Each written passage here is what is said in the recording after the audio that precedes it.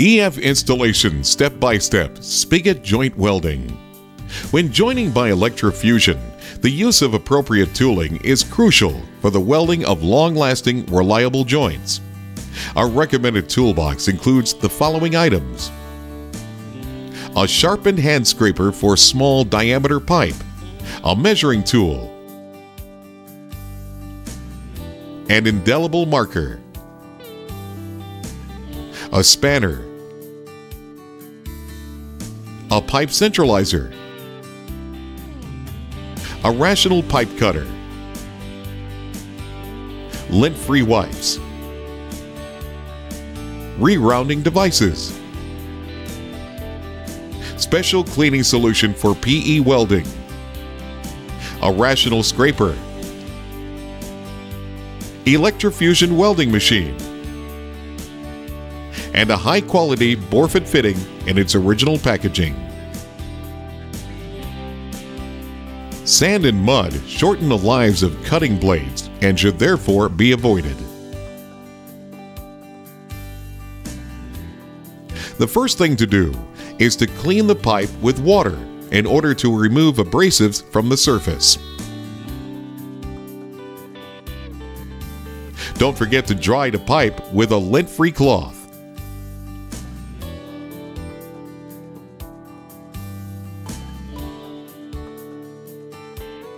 The correct cutting tool will give you a good joint and also a clean and square cut. We recommend you to use pipe shears for small diameter pipes and rotational pipe cutting tools for large diameters. The pipe must be measured and marked to prepare for scraping.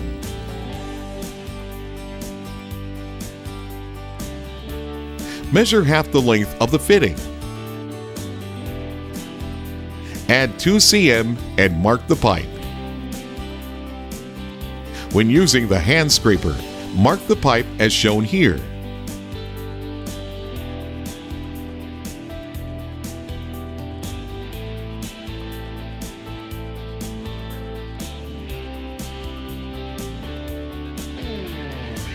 Good scraping will make those marks disappear. When you're done, chamfer the end for easy pipe insertion and make sure to remove all the scrapings.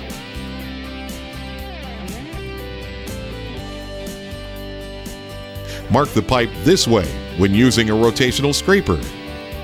Make sure all the marks disappear.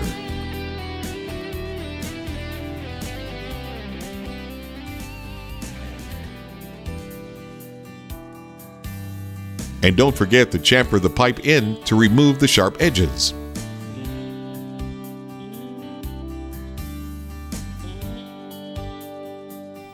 At this point, it's important to mark the true insertion or the stab depth.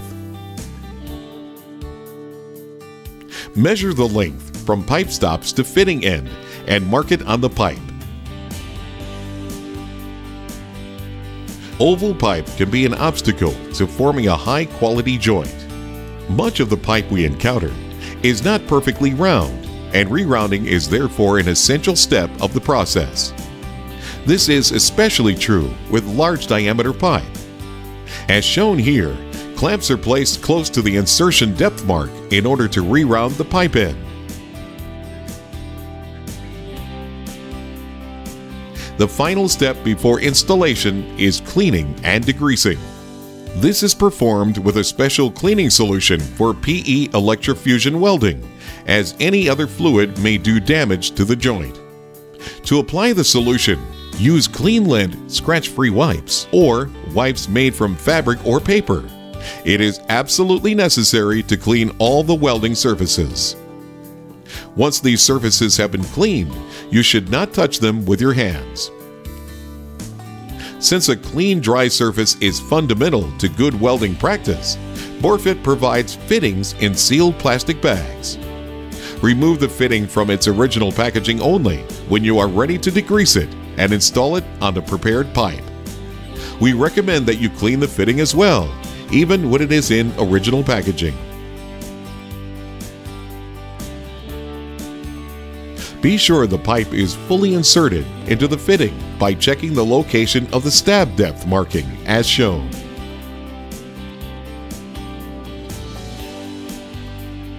Borfit recommends the use of a paper centralizer for the dual purpose of relieving stress in the joint and preventing joint movement during fusion. Use of pipe centralizers reduces the risk of short circuits and ensures trouble-free fusion. Also, be sure to cover the ends of the pipe as shown to prevent the uncontrolled movement of air during welding. Now that we've completed the preliminary steps, we turn our attention to electrofusion welding machine and generator. First, make sure the fuel tank of generator is full. Then start up the generator. This is important for making sure that welding is not interrupted. Connect the electrofusion welding machine to generator. Then connect the terminals to the fitting. The fusion time may be set by a self-recognition resistor. Other options include a barcode reader and manual input. The correct fusion time is shown on the barcode label on each fitting. Be sure to check that the fusion time in the controller screen is identical to fusion time on the barcode label. For the duration of fusion, cooling the joint is sensitive and should be left undisturbed. Leave pipe centralizer and rerouters in place. At the end of fusion, you may carefully remove the terminals, making certain not to move the fitting.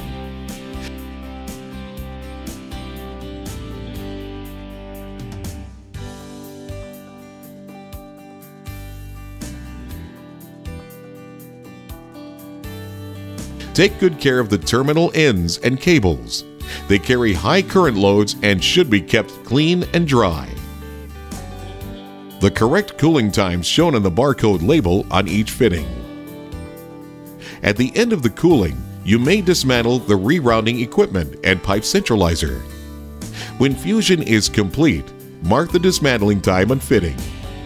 This is equal to the present time of day plus the cooling time. Since pressure testing requires low temperatures in the joint, we recommend waiting 4 times the cooling time after fusion before beginning pressure testing. Get it right the first time. If you follow the instructions in this short film, you should achieve excellent long-lasting joints. Turan Borfit, your risk-free choice in welding machines. Our representatives are always at your service.